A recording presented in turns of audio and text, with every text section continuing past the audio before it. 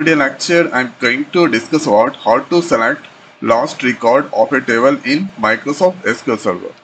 So this table that I'm using HR employees and this is the records. So if I execute this query, now you can see this is the records and here I want to display the last table records. So this is the last table records.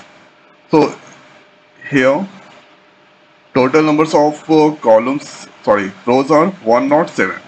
But some tables has used uh, rows are there, so very difficult to get the last record.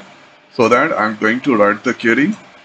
So writing here, select, then after top 1 and give the star. Then we need to use here from HR dot so employees. After that order by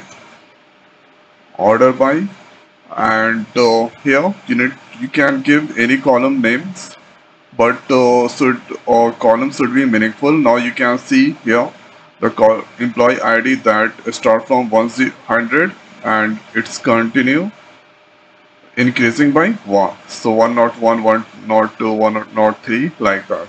So that here we need to give the order by on the employee ID. So let's give here employee ID order by, and if you give here I'm going to include descending. So if you give descending, then last or rows that display. If you don't give descending, then that will display the first rows. So now executing this query. So here you can see the last rows is now 207. This all record, it's displaying this places. Okay, so this is the result of this query. Select a star from HR employees record, and this query result is now this one. So if you don't give DESC, so this will display first rows of the query.